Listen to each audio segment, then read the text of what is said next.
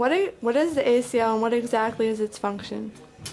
Well, Marina, the ACL is a ligament that basically is inside of the joint, and it holds the femur and the tibia together, and it stops rotational and anterior translation of the tibia.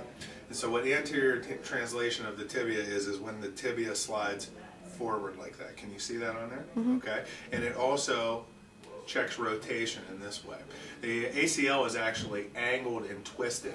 Okay, so when it develops, because of the rotational and the back and forth forces, it actually is angulated and it has some twisting in the ACL itself. And if you can look in here, this would be your ACL, where it's at. You can see there. Okay, so you slide the kneecap away. It's way deep inside of here. And it's a ligament that you can't really feel. And that's one of the things I think is funny sometimes, because people will say, oh, it's right in my ACL.